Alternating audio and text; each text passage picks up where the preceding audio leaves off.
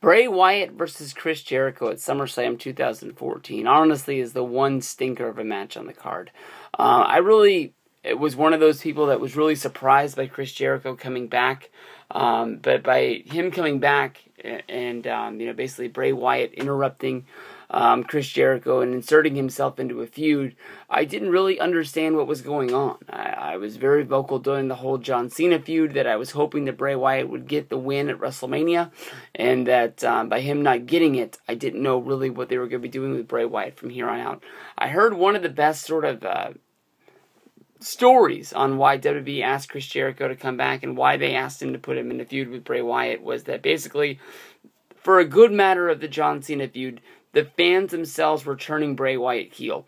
WWE can go either way with Bray, but they really see him as a long-term heel for the company. And, if they put him in there against any nonchalant side of guy, the fans who like Bray Wyatt are going to win over the crowds to cheer for this guy. Now, WWE knew that sitting on the sidelines was Chris Jericho, and they called Chris Jericho to bring him back for the one reason is it doesn't matter if Chris Jericho is trying to be the most dastardly heel on the roster, or if he's trying to be the biggest babyface on the whole deal, is that the crowd is going to cheer Chris Jericho. He's always going to get a pop every time he comes out. People are always going to be, on their seat during all of his matches.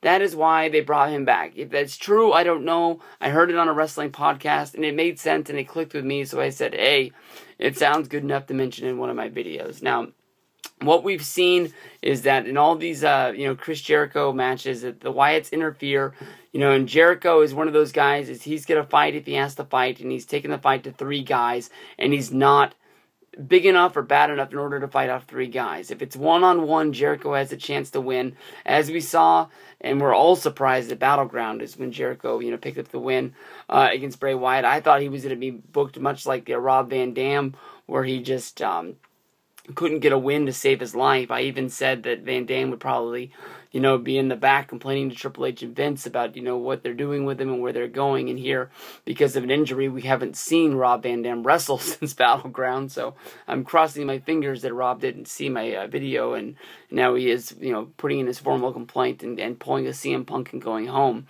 But I think there's people who's actually going to take me serious in what I just said. But because of the matches on Monday Night Raw and on SmackDown, Chris Jericho was able to defeat Luke Harper and Eric Rowan in singles matches, and now due to that, it is going to be a singles match.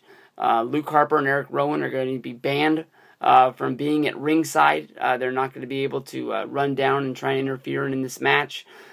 Basically, it's just going to be one-on-one and all hands out from here. Chris Jericho has said that he wouldn't be surprised if holograms appear in the ring and Luke Harper and Eric Rowan still try and fight off Chris Jericho from beating Bray Wyatt. But honestly, when it comes down to it, this feud has bored me most because I don't understand Bray Wyatt. He sits back and he has these long promos, and in each promo he will say something in the right tone of voice that makes everybody get creeped out, or get somebody to cheer for him, like "Save us, Chris Jericho," and I don't get it. It just I don't know. Like, he just talks for a long time in that one voice, and I'm trying to figure it out. I'm trying to figure out if maybe he's speaking in riddles. Is he speaking where you're supposed to try to decipher a code in what's going on?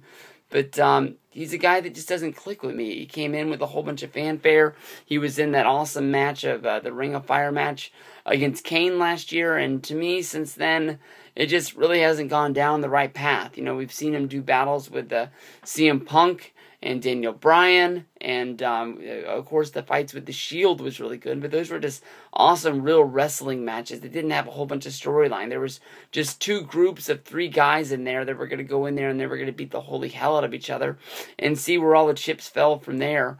Of course the Wyatts got the better of The Shield in those matches, and I think everybody is hoping for a Shield reunion and for the Wyatts to stay intact someday to see more of those matches, because we didn't get a real big one. Slap these guys in the Elimination Chamber itself and see what happens. Throw them in a steel cage and beat the hell out of each other like a war game style of match. I think that's what they were looking for with these Wyatts, when they were really going strong and they were beating the hell out of each other. But honestly, I think that this is probably going to be a 3-match series. Hopefully, Bray Wyatt will get the win in this one to even it out. He said that he was at Battleground. He lost the match, but he's looking to win the war over a period of time, and losing the one match isn't the end of the world for him. So here we go from here. Bray Wyatt for the win, and I'm hoping for something. I'm not sure what we'll get, but I'm hoping for something good.